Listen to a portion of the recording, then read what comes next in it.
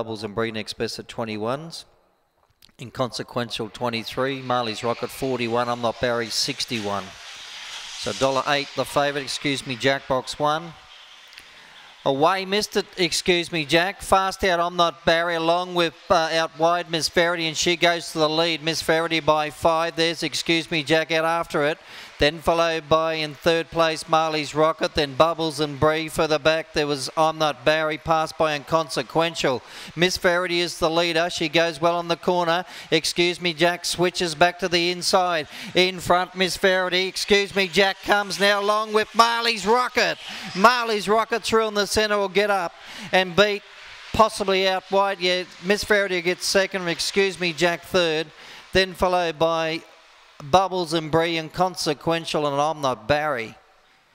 Well, Marley's Rocket has won at odds a few times, has spoiled the party, and come charging through the middle, and it'll get up Marley's Rocket for Heath Ardle.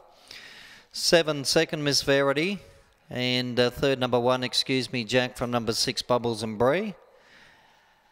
28.85 is the run, 28.85 a neck by a half. Excuse Me Jack, slow away from the inside, was in trouble early. Miss Verity flew out, and Excuse Me Jack only labouring up the home straight. Once it moved up towards the lead and flashing home between them was Marley's Rocket, and it'll get up by a neck. So Marley's Rocket, the winner, number 4. 7 second, Miss Verity.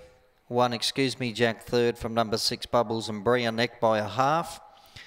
A neck by a half in 28.85, 13.86 early, 14.99, and a neck by a half for Marley's Rocket, the winner.